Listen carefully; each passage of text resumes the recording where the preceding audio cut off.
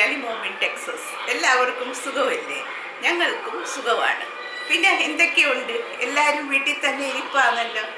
ഞാനും സത്യം പറഞ്ഞ ഒരു 2-3 മാസമായിട്ട് ഒരു പ്രാവശ്യം കണ്ട് മാത്രമേ ഞാൻ പുറത്തു പോയിട്ടുള്ളൂ, അല്ലെങ്കിൽ വീട്ടിൽ തന്നെ ഇരിപ്പാണ്. പിന്നെ ഇത് ഞങ്ങളുടെ വീട് നാട്ടിൻപുറത്തായ കൊണ്ട് ടൗണിലൊക്കെ ഇപ്പോൾ ഫ്ലാറ്റിലിരിക്കുന്ന പോലെ അത്രയും ബോറൊന്നുമില്ല. സത്യം പറഞ്ഞാൽ ഒരു ബോറും ഇല്ല.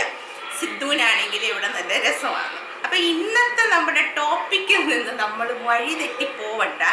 നമ്മൾ സാധാരണ പെണ്ണുങ്ങൾ കടയിൽ പോകുമ്പോൾ നമ്മുടെ ആവശ്യ സാധനങ്ങളെല്ലാം നമുക്ക് നോക്കി കണ്ട്, ഇപ്പം ഞാൻ പറയുന്ന ഇപ്പം എന്തുവാ കഴിക്കുന്ന സാധനങ്ങളൊന്നുമല്ല, ഇപ്പം നമ്മുടെ എന്താ പറയട്ടെ, നമ്മുടെ പേഴ്സണൽ യൂസിൻ്റെ സാധനങ്ങളും കുട്ടികളുടെ സാധനങ്ങളും നമ്മൾ തന്നെ മേടിക്കുമ്പോഴാണ് നമുക്കൊരു സാറ്റിസ്ഫാക്ഷൻ, അല്ലെങ്കിൽ അത് കറക്റ്റായിട്ട് നമുക്ക് കിട്ടുന്നത്. ഞാൻ എന്താ പറഞ്ഞു വരുന്നതെന്ന് പറഞ്ഞാൽ, നമ്മുടെ പേഴ്സണൽ യൂസ് സാധനങ്ങളായ ഓയില്, ലോഷൻ, ഇതൊക്കെ നമുക്ക് കടയിൽ പോയില്ലെങ്കിൽ സെലക്ട് ചെയ്ത് മേടിക്കാനായിട്ട് കുറച്ച് ബുദ്ധിമുട്ട് തന്നെയാണ്. അപ്പോൾ ഞാൻ സിദ്ധുവിന് തേക്കുന്ന എണ്ണ തന്നെയാണ് ഞാനും എൻ്റെ ദേഹത്ത് ഉപയോഗിക്കാറുണ്ട്. എൻ്റെ മുഖത്തും എൻ്റെ ഫേസിലും ഞാനൊരു മേക്കപ്പ് റിമൂവർ അല്ലെങ്കിൽ ഒരു മസാജ് ഓയിലായിട്ട് സിദ്ധുവിന് തേക്കുന്ന ഒരു DIY ആയിട്ട് ഞാൻ ഉണ്ടാക്കാറുള്ള ഒരു ബേബി ഓയിലുണ്ട്. അത് തന്നെയാണ് ഞാൻ എൻ്റെ ബോഡിയിൽ ഓയിലായിട്ട് ഒരു ആഴ്ചയിൽ 2 പ്രാവശ്യമെങ്കിലും കൈ കാലും മുഖത്തൊക്കെ തേക്കും. മസാജ് ചെയ്യുന്നത് വളരെ നല്ലതാണ് ഈ എണ്ണ. അപ്പം ഈ എണ്ണയാണ് തീർന്നു പോയി. അപ്പം നമ്മൾ ഇന്ന് രണ്ടാമത് അത് ഉണ്ടാക്കാൻ പോവുകയാണ്. അപ്പം നമ്മുടെ ഈ baby oil come body oil, അപ്പം ബേബി ഓയിൽ ബേബികൾക്ക് ഉപയോഗിക്കാൻ, നമുക്ക് ബോഡിയിൽ ഉപയോഗിക്കാവുന്ന ഈ ഓയിലിന് 3 ഇൻഗ്രീഡിയൻസ് മാത്രമേ ഞാൻ ചേർക്കുന്നുള്ളൂ. അപ്പോൾ ഇത് വളരെ സിമ്പിളായിട്ട് നമ്മുടെ വീട്ടിലുള്ള സാധനങ്ങളാണ്. അപ്പോൾ ഇതിനകത്ത് ഞാൻ ഉപയോഗിച്ചിരിക്കുന്ന എണ്ണയെന്ന് പറഞ്ഞാൽ കോക്കനട്ട് ഓയിലാണ്. അപ്പോൾ അത് കോക്കനട്ട് വെർജിൻ ഓയിൽ എന്ന് നിങ്ങൾക്ക് കടയിൽ മേടിക്കാൻ കിട്ടുന്ന ഉപയോഗിക്കാം.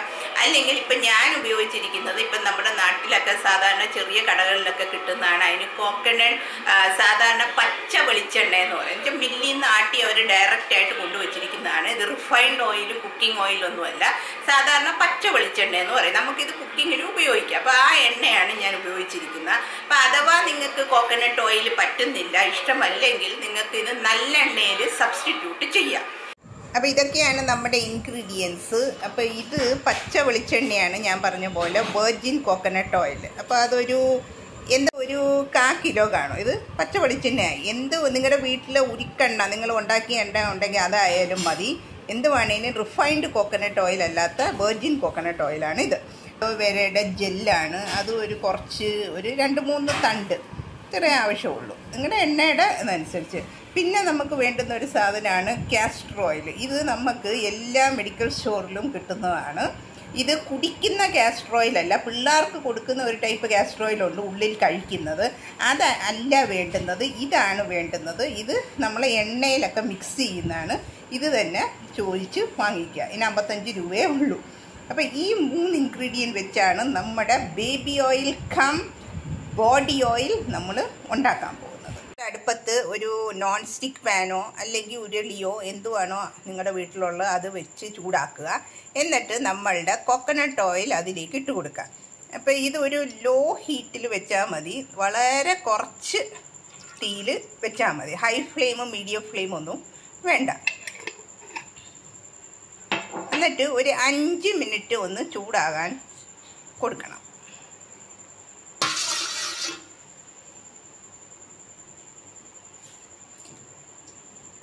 ചെറുതായിട്ടൊന്ന് ചൂടാകുമ്പോൾ തന്നെ നമ്മൾ ചെറുതായിട്ട് കട്ട് ചെയ്ത് വെച്ചിരിക്കുന്ന നമ്മുടെ അലോവേരയുടെ ജെല്ല് അതിലേക്ക് ഇട്ട് കൊടുക്കാം. ഇനി നമുക്ക് ഈ അലോവേരയുടെ ജെല്ല് നന്നായിട്ട് മിക്സ് ചെയ്ത് ജെല്ലിന് ഭയങ്കര വാട്ടർ കണ്ടൻ്റ് ആണല്ലോ, അതുകൊണ്ട് അതിങ്ങനെ പിരിപിരാന്നിങ്ങനെ തിളച്ചുകൊണ്ടിരിക്കും. അപ്പോൾ അതിൻ്റെ തിള കംപ്ലീറ്റ്ലി പോകണം. അപ്പോൾ നമുക്ക് മനസ്സിലാവും അതിനകത്ത് ജെല്ല് കംപ്ലീറ്റ്ലി ഇറങ്ങി വന്നിട്ടുണ്ട്. മനസ്സിലായി? ഇങ്ങനെ ഈ പതഞ്ഞുകൊണ്ടിരിക്കുന്നത് സ്റ്റോപ്പ് ആവണം. കണ്ടോ, നമ്മുടെ 10-15 മിനിറ്റ് ആയപ്പോൾ തന്നെ നമ്മുടെ ക്വാണ്ടിറ്റി ഓഫ് എണ്ണയിൽ ഇതിൻ്റെ ഒരുമാതിരി കണ്ടോ, ഈ അലോവേര ഇങ്ങനെ ചുങ്ങിപ്പോയി, ബ്രൗണിഷായി, ഒരുമാതിരി ഒരു ലൈറ്റ് ബ്രൗണായി. അതിൻ്റെ അകത്ത് ജെൽ കണ്ടൻ്റ് എല്ലാം പുറത്തോട്ട് വന്നിട്ടുണ്ട്. അപ്പോൾ ഇനി നമുക്ക് ഈ തീ ഓഫ് ചെയ്യാം. ഗ്യാസ് ഓഫ് ചെയ്തിട്ട് ഈ എണ്ണ തണുക്കാൻ വേണ്ടി അടച്ചു വയ്ക്കാം. അപ്പോൾ നമ്മളിപ്പോൾ കാസ്റ്റർ ഓയിൽ ഇട്ടിട്ടില്ല, മനസ്സിലായല്ലോ. ഇതിനകത്ത് കോക്കനട്ട് ഓയിലും അലോവേര ജെല്ലും മാത്രമേ ഉള്ളൂ. അപ്പോൾ ഇപ്പോൾ നമ്മൾ അലോവേരയുടെ അകത്ത് ജെല്ലെല്ലാം പോയി ആ തിളയൊക്കെ നിന്നപ്പോൾ നമ്മളിത് ഓഫ് ചെയ്തിട്ട് ഈ എണ്ണ നന്നായിട്ട് തണുക്കണം. നമ്മുടെ എണ്ണ നന്നായിട്ട് നമുക്ക് തൊട്ട് നോക്കാവുന്ന പരുവത്തിൽ തണുത്തിട്ടുണ്ട്. അപ്പം നമുക്കിനി ഈ അലോവേര ഇതിനകത്തുനിന്ന് ഫിൽട്ടർ ചെയ്ത് മാറ്റാം. ഞാൻ ഈ ഓയിൽ ഫിൽട്ടർ ചെയ്ത് വന്നപ്പോൾ എനിക്ക് ഈ കുപ്പിയിൽ ഇത്രയും കിട്ടിയിട്ടുണ്ട്. പക്ഷേ കുറച്ചും കൂടിയുണ്ട്, ഈ 2 കുപ്പിയിൽ കിട്ടിയിട്ടുണ്ട്. പക്ഷെ ഞാൻ ഈ കുപ്പിയിൽ ഇനി നമുക്ക് ഇത്രയും അളവിന്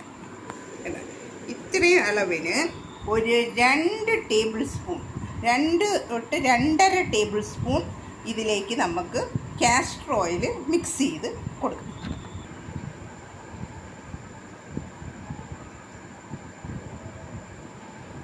ഇതാണ് ടേബിൾ സ്പൂണാണ് കേട്ടോ.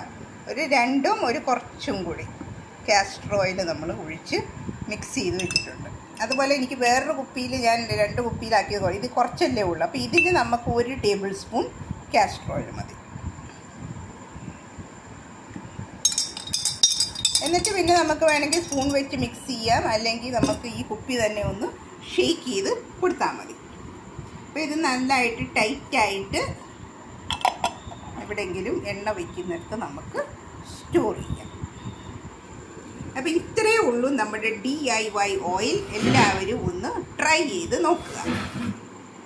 പിന്നെ ഈ ഉണ്ടാക്കിയ ഓയിൽ ഇപ്പം നമ്മൾ ഉണ്ടാക്കിയത് നിങ്ങൾ കണ്ടല്ലോ. അപ്പോൾ ഈ ഓയിൽ ഞാൻ ഒരു ഇപ്പം മേക്കപ്പ് ഒക്കെ ഇട്ട് കഴിഞ്ഞ് റിമൂവ് ചെയ്യാനായിട്ട് ഈ എണ്ണയുടെ ഒരു 2-3 ഡ്രോപ്സ് മുഖത്തിട്ടിട്ട് നന്നായിട്ട് മസാജ് ചെയ്തിട്ട് പിന്നെ സോപ്പിട്ട് കഴുകുകയോ ചൂടുവെള്ളം ഇട്ട് കഴുകുകയാണ് ചെയ്യാറുള്ളത്. പിന്നെ അതുപോലെ തന്നെ കിടക്കുന്ന സമയത്ത് ഒരു 2-3 ഡ്രോപ്പ് എടുത്ത് മുഖത്ത് മസാജ് ചെയ്യുന്നതും പിന്നെ ബോഡിയിലെല്ലാം തേച്ച് പിടിപ്പിക്കുന്നതും വളരെ നല്ലതാണ്. സിദ്ധുവിന് ഞാൻ ഇത് ആഴ്ചയിൽ 2-3 പ്രാവശ്യം ദേഹത്തെല്ലാം ഇത് തേക്കാറുണ്ട്. അതുപോലെ തന്നെ അവൻ്റെ തലയിൽ ഞാൻ ഈ എണ്ണ തന്നെയാണ് പരട്ടുന്നത്. ഈ castor oil, aloe vera, coconut oil ഈ മിക്സ് തന്നെയാണ് സിദ്ധുവിൻ്റെ തലയിൽ ഇത് തന്നെയാണ് ഞാൻ പരട്ടാറുള്ളത്.